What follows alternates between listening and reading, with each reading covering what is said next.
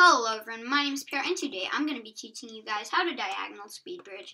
Sorry if this video is one day late, which it probably is. I was procrastinating and my computer internet shut down. It was only my computer's internet. It was no other device's internet. It was only my computer. I don't know why, but anyway, let's get into the tutorial video. My last video on just how to regular Speedbridge did pretty well for my standards. It has like 70 views already. Or something, which is pretty good for me because I get a lot more subscribers than I do views. There are two types of YouTubers. The YouTubers that get a lot more subscribers than they do views, and the YouTubers who get the same amount of views than they do subscribers. There's not a YouTuber that gets more views than subscribers. I mean, yeah, there probably is, but they're very few. But anyway, why am I talking about that? Let's get into the tutorial. So I feel like diagonal speed bridging is a lot more easier because you can just spam your right click. Say I'm just regular clicking. I can just regular click and do this, and you usually don't fall because I'm not used to it right now. But if you did a regular click like this, okay. Oh god. Oh, I can't start bridging there. Okay. So just like this. You know? So anyway, you can also butterfly click while doing it. I'm just gonna try to do something from this end, because this isn't meant to be this way. Alright, so what you want to do is, you can also butterfly click to do this. Just like this, butterfly click. And, so butterfly clicking makes it so that you can place the blocks faster. And, of course, it is faster that way. So when you're trying to diagonal speed bridge, aim for this.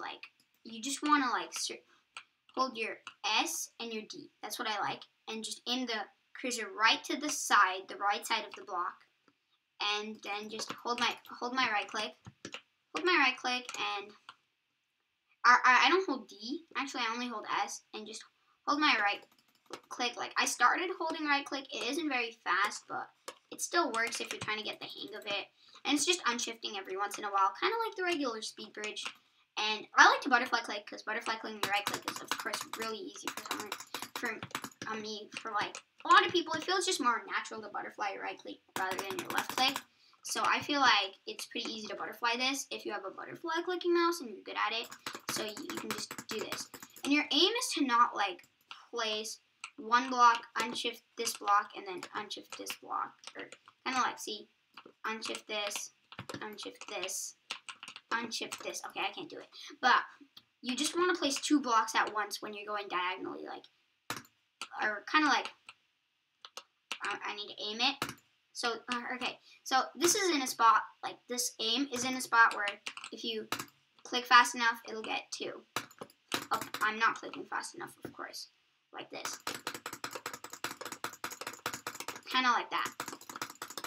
And don't worry if you go the opposite. I'm stuck in a block. Oh wow. Don't worry if you go the opposite way, this way. It'll also work if you're clicking. I feel like when you're holding this way or this way, I can't do it. I never do it this way. Anyway, but I would suggest doing it this way rather than this way. I mean, I don't know how to do it this way. So, and just butterfly clicking this. And yeah, that's gonna be it for the tutorial. I hope you guys enjoyed. I don't know, subscribe, and I'll see you in the next one. Goodbye, and thank you for watching.